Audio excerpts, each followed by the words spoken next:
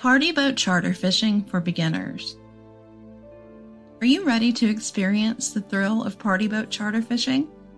Whether you're a first-time angler or a seasoned pro, this guide is here to help you plan the ultimate fishing vacation. From selecting the right gear to mastering the art of tying a fishing hook, we'll cover everything you need to know to make the most of your time on the water. So sit back, relax, and let's dive into the exciting world of party boat charter fishing together. Hey there!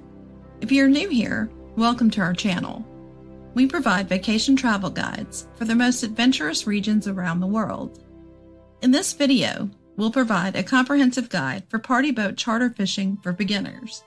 Before we begin, please hit those like and subscribe buttons below to help our channel grow. What do you expect from a party boat? Fishing is a beloved pastime for many, and taking a charter boat out on the water is a great way to experience it. Party boat charter fishing is a type of fishing where you pay to join a group of people on a large boat for a day of fishing. But for those who are new to the activity, the prospect of going on a fishing vacation can be daunting. That's why it's important to be well prepared and set clear objectives with your charter operator, because not all fishing charters are created equal. Some focus on deep sea fishing for big game species, while others may be more geared towards a specific skill or location.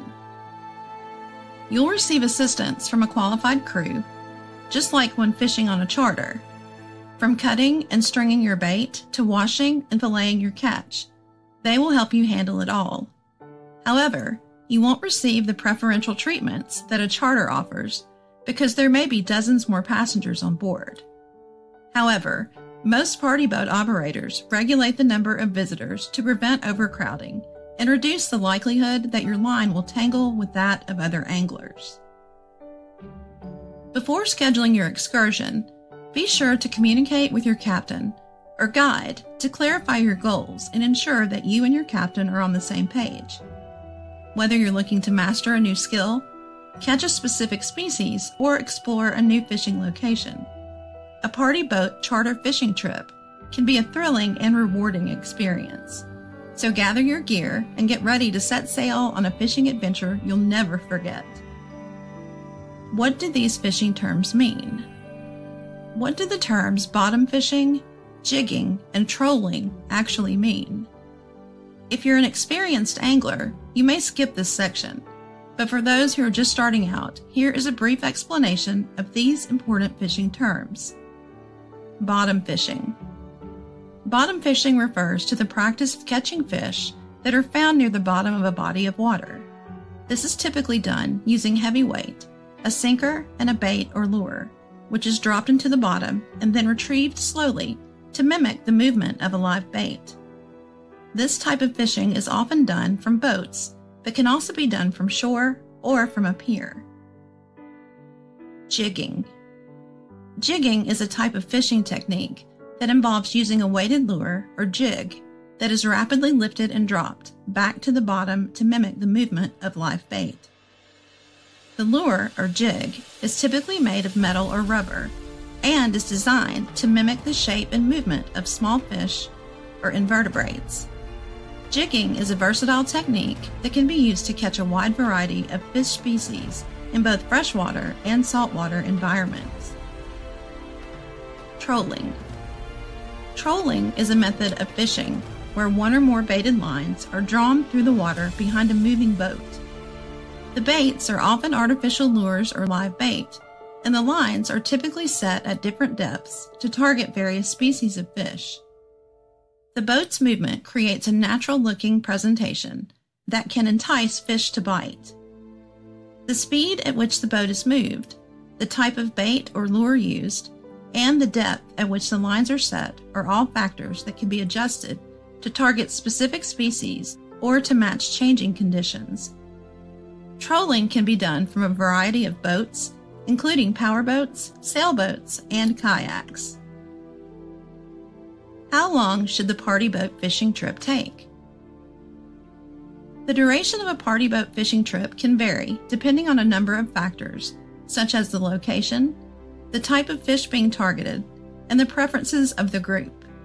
In general, party boat fishing trips can range from half-day trips, which are typically 4 to 6 hours long, to full-day trips, which can last 8 to 12 hours or even longer. Some party boats also offer overnight or multi-day trips. Try your luck on a 4-hour journey if you are searching for a fun afternoon activity.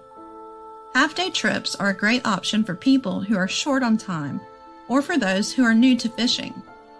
They usually provide a good opportunity to catch a variety of species and are often less expensive than full-day trips. Full-day trips offer more time on the water, which can increase the chance of catching larger or more elusive fish. They also provide more time to explore different areas, try different fishing techniques, and enjoy the experience of being on the water.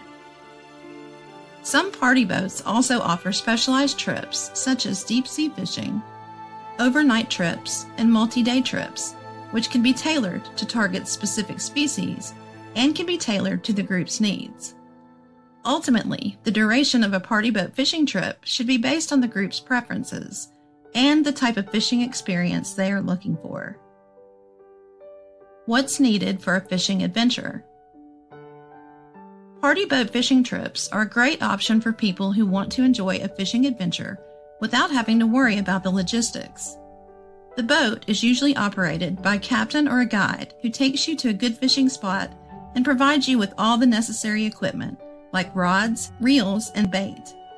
Everything is provided for you, from the fishing license and the tackle to the bait and the boat. This makes it easy for people of all experience levels to participate and have a good time.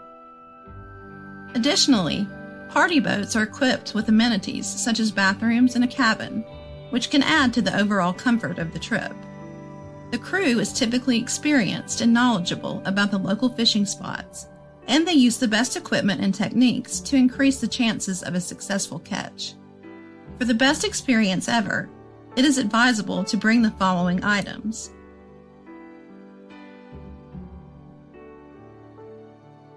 Very comfortable clothes. The weather and sea conditions can vary, so it's important to dress in layers and be prepared for different temperatures. Comfortable, non-restrictive clothing, such as shorts, t-shirts, and a light sweater is a good option. It is advisable to wear shoes that provide good traction, as the deck of the boat can be slippery when wet. It also is a good idea to bring a rain jacket or a waterproof windbreaker in case of unexpected weather. This will help keep you dry and comfortable if it starts to rain or the wind picks up. Overall, it's important to wear comfortable, practical clothing that will keep you warm and dry and able to move freely and easily on the boat. Sun protection. It's important to bring sun protection when going on a party boat fishing trip. The sun's ultraviolet rays can be intense on the open water, and prolonged exposure can lead to sunburn, skin damage, and an increased risk of skin cancer. Sunscreen with a high sun protection factor, SPF, and a broad spectrum rating is a must. It's a good idea to apply sunscreen to all exposed skin, including the face, ears, and hands, at least 30 minutes before going out on the water. Reapply sunscreen every 2 hours or as directed on the label. In addition to sunscreen, it's also a good idea to bring other sun protection items, such as a wide-brimmed hat, a baseball cap, or sunglasses with UV protection. Snacks and drinks. Although the operator and crew of your party boat fishing vacation will probably supply all of the amenities needed, you are responsible for bringing your own snacks. Pack a cooler with water, juice, or other non-alcoholic drinks to stay hydrated. It's also a good idea to bring snacks such as sandwiches, fruits, energy bars, and other non-perishable items to keep your energy levels up during the trip. Additionally, you may want to bring a small bag of ice to keep your drinks and snacks cool. It's also a good idea to check with the boat charter company beforehand to see if they have any restrictions on bringing food and drinks on board. Some boats have a small galley or kitchen area where you can store and prepare your own meals. Money. Having extra cash on hand is helpful because some party boats let guests purchase snacks and beverages. As a result, you'll have to tip the captain or mate in cash after the journey is over. Typically, the threshold is 15% of the trip cost. Additionally, depending on the company policy and location, some party boats may have a fish cleaning service, where the crew will clean and fillet your fish for an additional fee. It is also a good idea to bring money for parking, if you are driving to the marina and for any other unexpected expenses that may arise during the trip. It's always a good idea to check with the charter company beforehand to see if there will be any additional expenses that you should be aware of. What types of fish can you catch? The most popular fish species caught on party boats can vary depending on the location and the time of year. This list is not exhaustive, and the popularity of certain species may vary from place to place. But these are some of the most commonly caught fish species on party boats. Tuna. These large predatory fish are often found in oceanic waters and are prized for their meat. Tunas migrate long distances over all the world's oceans and occupy tropical, temperate, and even some cooler waters. Tuna species such as yellowfin tuna, bluefin tuna, and big-eye tuna are popular among anglers. Often fish are located on the troll and then chummed with live bait. Bites can be fast and furious, and these hard-fighting fish can quickly wear you out. Snapper. Snappers are often in abundance throughout the tropics.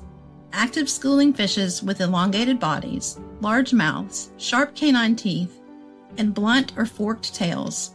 Snappers are usually rather large, many attaining a length of 2 to 3 feet. They are opportunistic predators and feed on a variety of prey, such as crustaceans, mollusks, and smaller fish. Snapper are considered to be an important species for sport fishing and commercial fishing. Grouper. Groupers are widely distributed in warm seas and are often dully colored in greens or browns. Individuals inhabiting deeper waters are much redder than those living near shore. They are prime food fishes and also provide sport for anglers and spearfishers.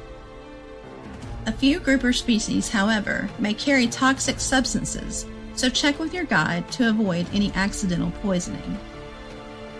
Triggerfish.